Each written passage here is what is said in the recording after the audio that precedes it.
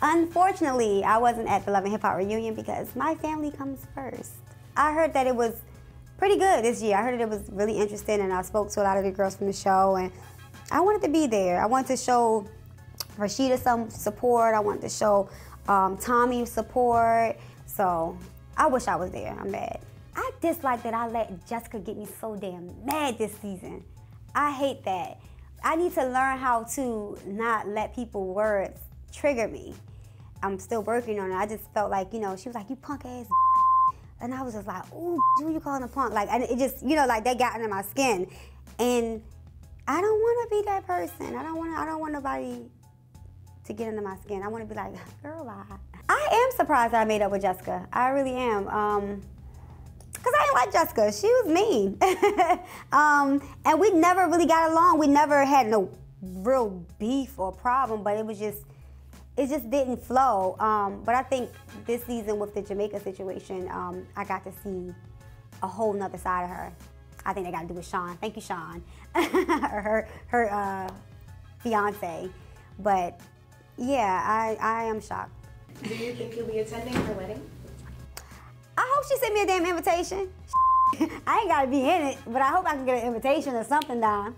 One of my favorite moments was Jamaica, definitely, because I think we all was vibing and we was just on the same accord. And I know it's wrong and it's bad, and I don't condone violence, but that wig snatch that Jessica gave, she snatched. You ever heard somebody say, girl, you took my head, like she snatched her. And then you guys ain't see, because she was like trying to like adjust it the whole time.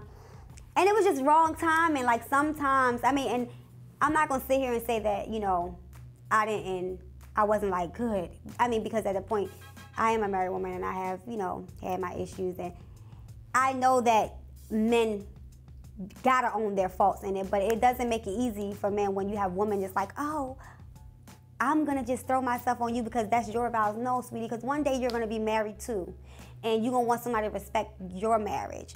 So I felt like Dom said, she's gonna be her ass because her mama shoulda. I don't understand Treasure's reasoning, and I didn't get it at that time, because what you guys didn't see was I stopped her twice when she brought it up, and I was like, well, we're not gonna talk about that. And she's like, well, Kirk, I sat with her, and I was like, we ain't gonna do that. And she just kept going, and then that's when Rashida got up, and then that's when the wig came off. But it's like, we kept giving you fair warning, you know, and then even off camera, I gave her a warning. I told her, even before we started filming, I said, listen, I know you're new to this show, and I know you're new to the, you know, the game and all of this.